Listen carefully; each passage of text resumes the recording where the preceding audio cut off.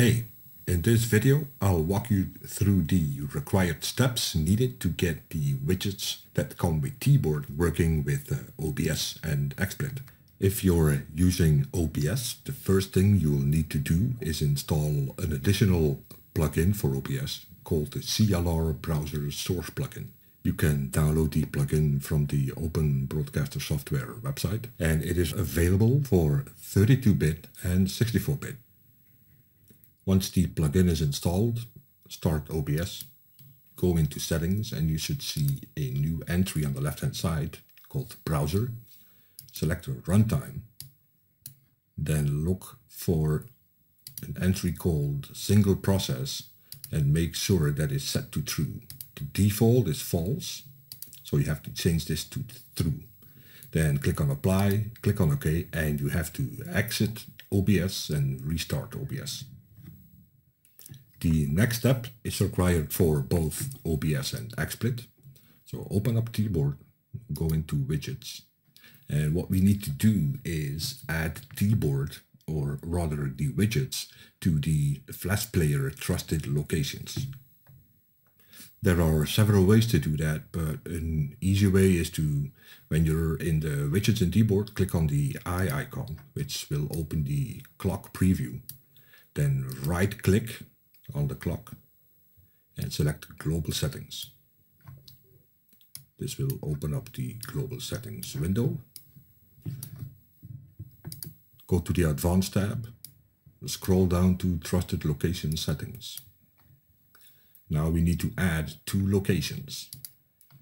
We're gonna add a folder, and the folder is located in your user documents. So My Documents, then there's a folder called TeeBoard and a folder called Widgets, this one. So select Widgets and click on OK. Then Confirm. Then the next one we need to add is a URL, and that is the URL used by default by the CLR Browser plugin. When you add a local file, it prefixes the path of that local file with HTTP absolute. So we need to add that as well, like this, and then simply confirm. So you need both entries, so absolute and then the path to the widgets folder in your user documents. Then click on close. You can close this and close that.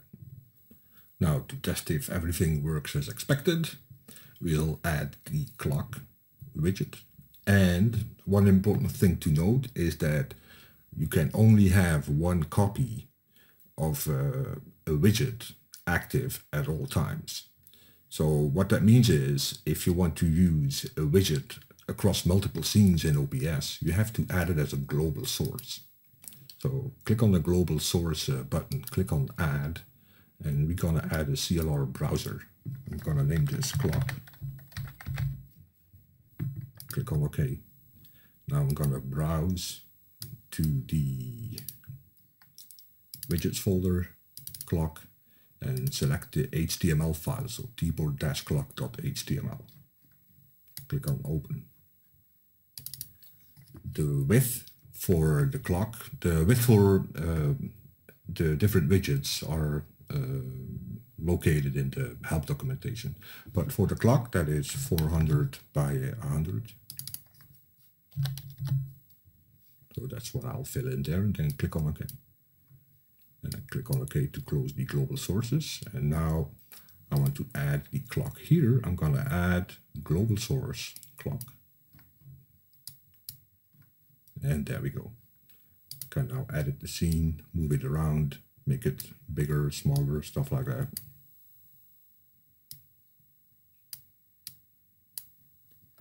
And if I now want to add it to another scene, I do the same thing. I switch to that scene, I do add global source, and then I select clock. There we go. Like, put it dead center. There we go. Yeah, maybe a bit higher. Okay, like that. So, and if I now switch from one scene to another, it will not reinitialize the clock because it is a global source.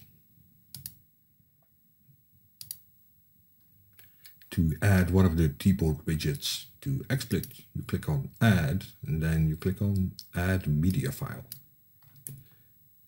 And the difference between OBS and XSplit is that XSplit allows you to add Swift files directly. So don't select the HTML file, select the Swift file, click on Open, and it should add the widget.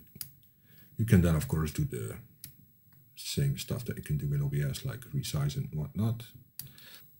Okay, so that's pretty much all there is to it. So thanks for watching, and until next time.